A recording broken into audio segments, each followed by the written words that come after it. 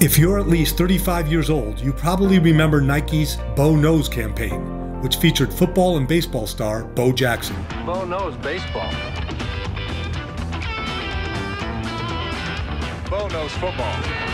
Well, like Bo, Nike's also known a few things over the years. With its incredibly popular advertising campaigns, its instantly recognizable swoosh symbol, and its aspirational vibe, Nike is known how to create one of the most iconic brands ever. As a company, Nike knows how to make money, and lots of it, and knows how to help its shareholders make money too. It's a high-quality corporation with a pristine balance sheet, a 19-year history of raising its dividend, and a AA- credit rating, and analysts are bullish on Nike's prospects. I'm high on Nike too, and that's why I recently added it to the public growth and income portfolio that I manage. Hi everybody, Mike Nadell here for the Dividends and Income channel.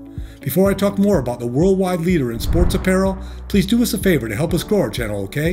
Hit the thumbs up at the bottom of the video, subscribe to our channel, and ring the bell so you get notifications of new videos as we publish them. Okay, now let's talk about Nike's history, its business model, and why it might appeal to those who have a long-term investing strategy. In 1964, University of Oregon graduate Phil Knight teamed with his former track coach, Bill Bowerman, to form a company called Blue Ribbon Sports. Always looking for ways to give his athletes an edge, Bowerman also was interested in shoe design. Their first mass-produced shoe, the Tiger Cortez, was a joint project between Blue Ribbon and Tiger, a Japanese company. Eventually, the companies had disagreements that led to a breakup, and in 1971, Blue Ribbon rebranded itself as Nike, after the Greek goddess of victory. Also in 1971, Portland State student Carolyn Davidson came up with the swoosh design, and Nike paid her all of $35 for it. Knight supposedly wasn't all that high on the symbol at first, but he did come around to like it. And in 1983, he gifted Davidson 500 shares of Nike stock. After splits and dividends, that'd be worth hundreds of thousands of dollars today. Inspired by the waffle iron his wife used,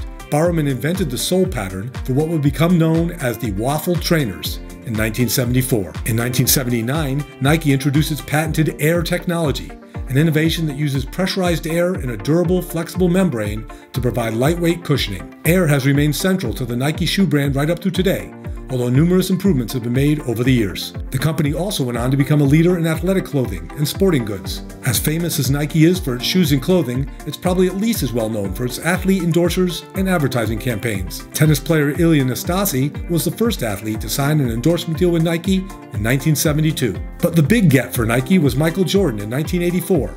It seems like a no-brainer today, but many considered it risky for a company to give an NBA rookie a 5-year, multi-million-dollar contract and his own shoe line. Future superstar endorsers would include LeBron James, Tiger Woods, Rafael Nadal, Roger Federer, Lance Armstrong, Mia Hamm, Kobe Bryant, Serena Williams, Maria Sharapova, Derek Jeter, Kevin Durant, Cristiano Ronaldo, and Rory McIlroy. Michael Jordan's Gotta Be the Shoes campaign and Bo Jackson's Bo Knows ads were immensely popular moneymakers for the company. So was the iconic Just Do It slogan that debuted in 1988 with an ad featuring 80-year-old Walter Stack running across the Golden Gate Bridge. During the 1990s, Nike was criticized for operating sweatshops in Asia with horrible working conditions and low pay. The company made numerous changes to improve conditions, though some still say Nike hasn't done enough. In 1997, Nike spun off the Jordan brand into its own entity, albeit one still under the Nike umbrella. The brand was represented by the well-known Jumpman logo, a silhouette of a young Michael dunking a basketball. In 2003, Nike bought its struggling rival, Converse, and helped lead the brand's resurgence. In 2012, Nike became the official supplier to the NFL. 3 years later, it secured the same rights with the NBA. Nike hasn't shied away from controversy over the years. In 2018, the company signed Colin Kaepernick for an ad campaign centered around the former star quarterback getting blackballed by the NFL for taking a knee during the national anthem to protest police brutality. Some predicted that the Kaepernick ad would hurt Nike shareholders, but the stock actually has gained 88% since the campaign debuted, compared to 65% for the S&P 500 index. Last year, Nike's popularity and the continued appeal of Jordan, who now owns the NBA's Charlotte Hornets, was illustrated by a winning bid of nearly $1.5 million for the first pair of Air Jordans. Today, as a business, Nike has lapped the competition. In 2020, it had 37% more sales than Adidas, Reebok, Asics, Puma, and Under Armour combined. The company has a $234 billion market cap, and it's one of the 30 stocks in the Dow Jones Industrial Average. On December 20th, Nike reported earnings for the second quarter of 2022. Revenue, earnings, and margins all topped consensus analysts' estimates. The 8% growth in profit and 46% gross margin really stood out. Nike Direct sales, the direct-to-consumer segment that has been gaining steam over the last several years, rose 9%. The only real negative in the report was that revenue from China fell 20% due to supply chain issues, COVID-related work stoppages, and political conflicts. Morningstar analyst David Swartz nonetheless said, "We still believe Nike has a great opportunity for growth there and in other emerging markets."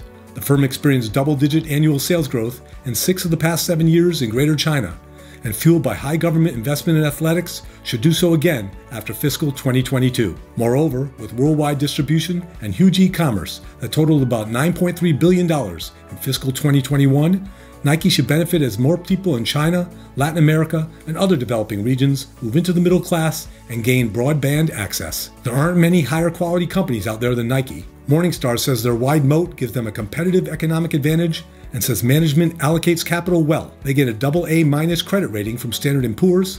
Value Line gives Nike its top scores for financial strength and relative safety, and Simply Safe Dividends gives them a near-perfect grade for the reliability of the dividend. And while we're on the subject of dividends, Nike has an enviable record in that department, having grown its dividend for 19 consecutive years. The company increased its dividend by 11% late last year, and because Nike is a tremendous free cash flow generator and its payout ratio is low, I'm confident the raises will keep coming. Still, Nike's dividend is lower than 1%, and even though I think there's room even in dividend growth investing portfolios for low yielders like that, I certainly understand why some income investors might not. I look at Nike's dividend mostly as a bonus, above and beyond the market-crushing total return that the company has produced for investors over the years. Now let's talk for a second about Nike's valuation, about how buyable the stock is. Analysts monitored by TipRanks are very high on Nike. 18 of 21 call it a buy, with an average 12-month target price that represents 29% upside. Argus analyst John Stazak is among the biggest Nike bulls, as he increased his target price to $190 after the earnings call. That's a forecast of a 31% gain over the next year,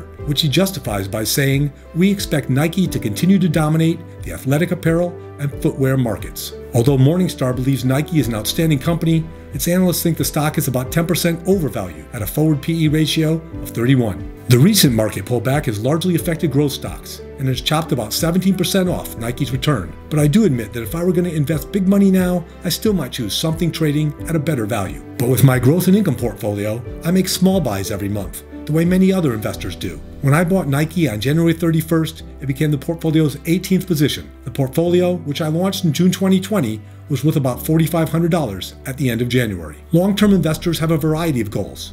In the case of the growth and income portfolio, my goal is to eventually help pay for college for my 2.5-year-old grand twins, Jack and Logan. Here the boys are wearing their favorite Air Jordans. Their daddy says that Jack especially loves the shoes so much he won't wear anything else. So there you have it, another happy Nike customer for life. For more information about the growth and income portfolio, see the link in the description. Once on our Dividends and Income website, become a subscriber and you'll be notified whenever I write an article about my transactions. For those who really love dividends and passive income, I also manage the Income Builder portfolio, and there's a link in the description for that too. Alright guys, that's all for today. Again, please give us a thumbs up, subscribe, and ring that notification bell so you don't miss out on any of our content. Take it easy everybody. Back at you soon.